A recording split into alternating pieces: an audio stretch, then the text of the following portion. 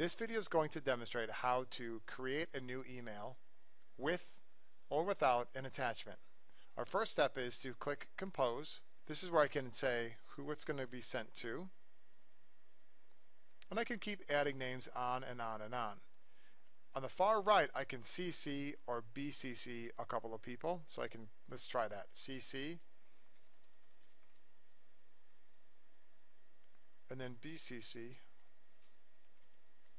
We'll say Angie.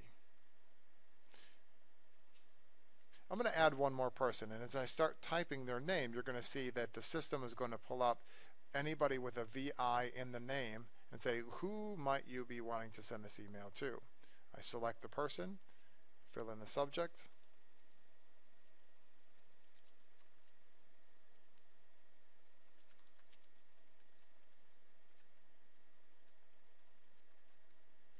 and down at the bottom, this is where I can attach the different types of files in the email.